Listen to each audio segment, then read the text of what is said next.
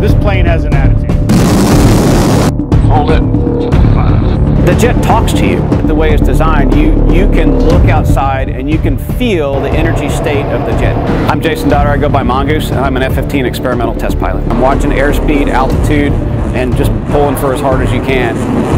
I'm Mike Guzzini, I go by Houdini. I'm a flight test weapon systems operator on the F-15. This is a heavy fighter. I want the crowd to know how much better this aircraft is than the previous F-15. Not only is the Eagle still relevant, the Eagle is still cutting edge.